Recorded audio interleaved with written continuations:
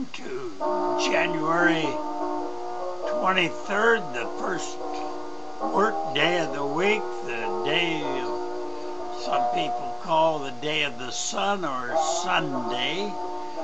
Well, brother, this is the year 2010. So let's get right on over into the Lord Care Ministry, a year to keep your eyes on heaven. Day 23 of the year 2010, the crown of glory. Again, brethren, for the new ones, I suggest you write the chapter and verse down on a pad and paper so you can go back and study the whole context out of your own Bible at your own leisure. You can use the pause button down here in the corner to start and stop this video study as we go along, so that you'll be able to read along with us. Well, with that, brethren, let's get right on over into the crown of glory, and to do that, we'll go to 1 Timothy chapter 3, verses 2 through 7, and we'll also pick it up in 1 Peter chapter 5, verses 2 and 4. Now, 1 Peter chapter 2 and verse 4 in the NIV, be shepherds of God's flock, and when the chief shepherd appears, you will receive the crown of glory. We have all heard that the teachers and spiritual leaders will be judged by different measures than the rest of us. In James chapter 3 and verse 1 it says, James tells us, not many of you should become teachers in the church, for we who teach will be judged by God with greater strictness. People are given the position of authority and leadership in the body of Christ, are expected to live as examples and mentors to those who are younger and weaker in their faith. God expects more from them, and more from them, or more of them. Because of this, they can also expect a greater measure of respect during their days on earth. In 1 Timothy chapter 5 and verse 17, Paul tells Timothy, elders who do their work well should be paid well, especially those who work hard at both preaching and teaching. It makes sense, then, that on the day of salvation, such people will receive a special reward from Jesus. Those who are given great responsibility on earth and carried out their duties well will receive the crown of glory. Peter exhorts such people this way. 1 Peter chapter 5 verses 2 through 4. Care for the flock of God entrusted to you. Watch over it willingly, not grudgingly, not for what you get out of it, but because you are eager to serve God.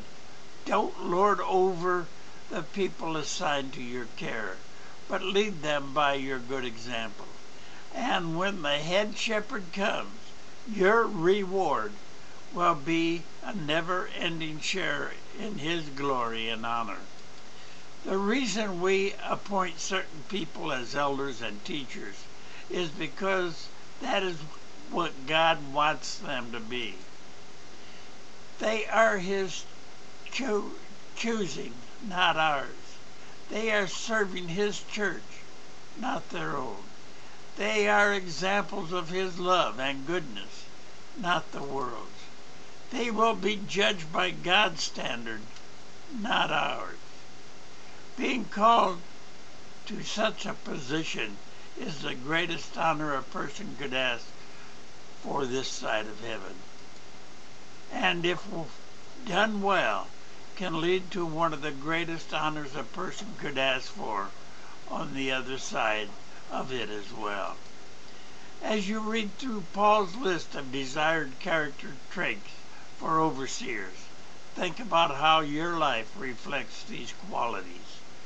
Do you have the traits God is looking for in a leader? If not, what would He have you do to prepare yourself for the greater responsibility? Psalms chapter 2 and verse 7 reads, God will declare him to be his son. And Psalms chapter 2 and verse 6, Thou art my son. This day I has begotten thee. The crowning day. 1 Peter chapter 5 and verse 4 reads, When the chief shepherd shall appear, he shall receive a crown of glory that fadeth not away. Brethren, in God's word only do we trust, never in the tradition of men. Beware the tradition of men that make void the word of God. For you see, our Father right now is up in heaven, watching down on us, taking care of those who try to follow Him. He knows there's a bunch that don't care. He would that everybody would follow Him. But you know, He gave us choices to do this or not do it. So, brethren, if you decide not to follow Jesus Christ and go to the Son, well, brethren, then you will end up in Gehenna fire. And that's not a place you want to be. Follow Christ. Go to the kingdom. That kingdom's going to be here on earth. And it will be a glorious time for all being while you're there. Brethren, if you want to change and follow God, get down on your knees and repent. Ask for forgiveness for following the tradition of men. Start following God's way. Start following God's Sabbath. Start following God's holy days. And forget all the tradition of men and their holidays. Because the Lord says He won't even hear their music. Yes, I can show you that. But we'll leave that for another time. And while you're on your knees asking for forgiveness, ask for the wisdom, the knowledge, and the understanding that the Lord has given you, that is found in your own Bible. Yes, brethren, study it. His whole word, what He wants you to know and understand, is in your own Bible that you should have in front of you right now. With that, brethren, we're going to close for today. You all have a great and wonderful day. I know I will. God willing, we'll see you tomorrow. Bye for now.